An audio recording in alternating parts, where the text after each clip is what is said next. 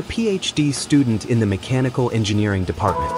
My research focuses on fuel cells, which play a key role in energy systems. To conduct my experiments, I rely on two main tools. First, a Casio dynamometer, which measures the power output of the engine. Second, an exhaust gas analyzer, which helps us monitor emissions. Here's how it works.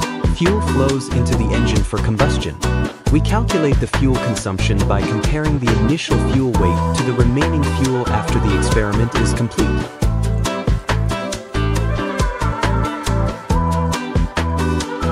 As the engine starts running, the dynamometer rotates and exhaust gases are produced. These gases are fed directly into the analyzer, where we monitor carbon dioxide levels and unburnt hydrocarbons in real time. Take a look at this image. You can see how the carbon dioxide emissions are tracked as the engine runs. We record data every second and save it in Excel for analysis.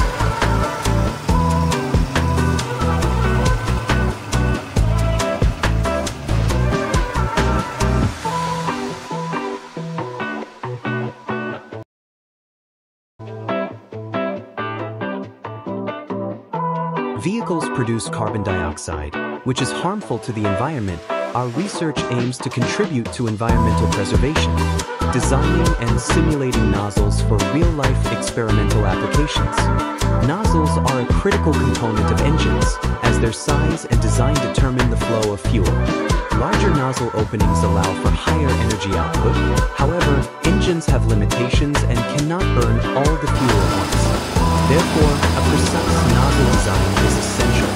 Improper nozzle designs not only lead to energy loss but also result in excessive carbon dioxide emissions. Our research strives to make the air cleaner by improving nozzle designs. In the future, precise nozzle engineering will play a crucial role in combating global warming.